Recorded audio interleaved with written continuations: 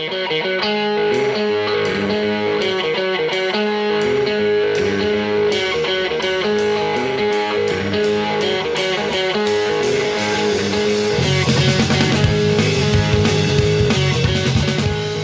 there, and welcome back to the Sneak Peek, your advanced look at this week's Rotherham Advertiser.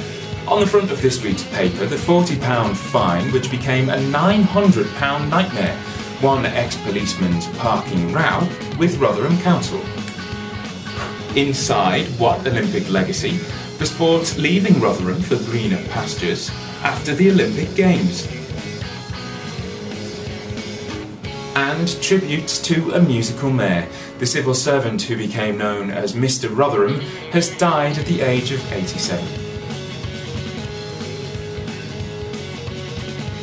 This week's Keep It Pull Out is Keep It Looking Good, teaching you how you can step out looking like a star. We've still got all of your sport and entertainment. This week's soundtrack is by the Mudcat Blues Trio.